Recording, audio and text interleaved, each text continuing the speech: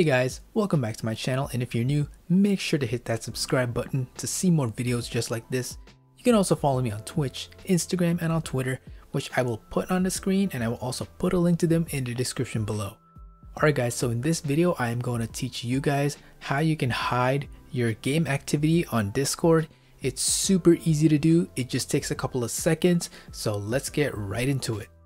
Alright, so the first thing that you're going to want to do is go over here to user settings and click game activity, and right here where it says display currently running game as a status message, you're just going to want to turn this off by clicking this over here.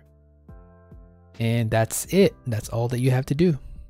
Alright guys, that's all that you have to do to hide your game activity on Discord. It's super easy, like I said. So guys, thank you so much for watching this video. I hope this video was helpful, and if it was, make sure to give this video a like, comment down below, and subscribe to my channel to see more of my videos. I upload videos just like this, so make sure to hit the subscribe button.